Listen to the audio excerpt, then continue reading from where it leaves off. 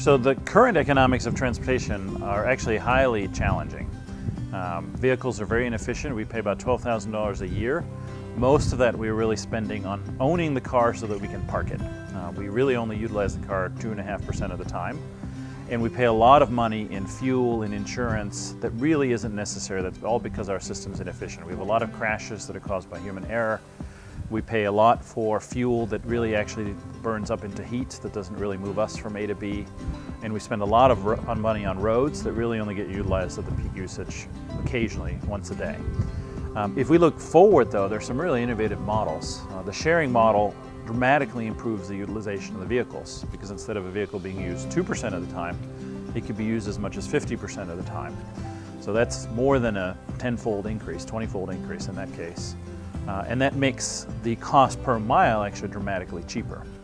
In fact, if you look at the equivalent cost of owning a car versus taking Uber or Lyft or another car ride-sharing service, if you're driving less than 5,000 miles per year today, it's actually much cheaper for you to just take a car sharing or ride sharing service every time you want to go somewhere than it is for you to own the car.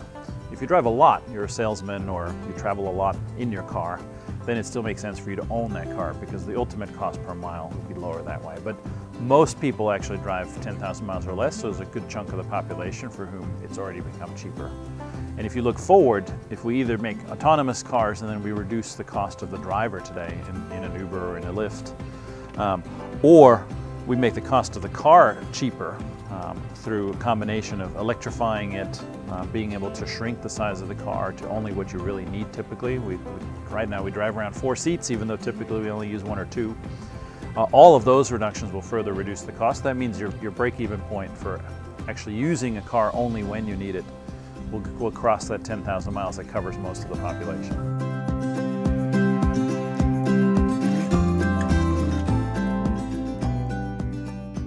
The effects are very, very broad because we're talking about going from 70 cents to $1.20 today to less than 10 cents. So that means that anybody that's in the transport space today, whether you're shipping people or goods, delivering, whether it's flowers, packages, anybody who's relying on transportation at all, their costs will dramatically shrink. The same thing for a lot of the services, because services today require either somebody to come to us or us to go somewhere, whether that's going to the bank, going to a doctor, going to school, all of that will change. It can change even more dramatically, by the way, if we make it virtual and go online and don't have to go anywhere anymore at all. But even for those who still have to physically go somewhere, that it changes. It gives a whole segment of the population access to mobility that they've never had. So anybody who's too young to have a driver's license, anybody who's too old, too frail, or handicapped, or blind, that can't actually drive themselves, in this world of autonomous shared vehicles, they can go anywhere on their own. So there's a big segment of the population that actually becomes more productive and is able to participate in the rest of the economy. It also has a bunch of knock-on effects. The automotive industry itself is a big industry today. Insurance is a big industry today, $200 billion just for the US alone. So those industries will change. There's an opportunity for them to reinvent themselves, to take advantage of the shift and actually make more money.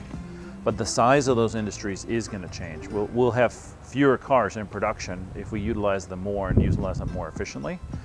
They may actually be higher margin because you can add more quality into a car if you're really using it a lot more. So that's an opportunity, but there's also a risk for those industries. And then that industry feeds into so many others in terms of parts, in terms of metals and materials. Big changes coming for the oil industry. If we share cars, it's actually much easier to go electric because you can share cars for the range that you need. You don't have to worry about range anxiety because I can always swap into a longer range or bigger vehicle when I need it. That means for the oil industry, there's a dramatic reduction in oil demand from transportation. We forget that the original oil demand actually was for lighting. That was quickly replaced after 1 or 2 decades by transport use. Now transport use swamps everything. I'm sure the oil industry will find new uses for specialty chemicals, for new materials, but that transport use is already shrinking. We've hit peak oil demand in the US, for example, even though we still have an increase in supply, just because cars are more efficient and are burning less fuel per mile today already. So the effects are really wide-ranging and broad, and what I expect to happen over 2 or 3 decades is to see an upshift in GDP and in the growth of each country overall, from the benefit of more accessible and more affordable transportation broadly.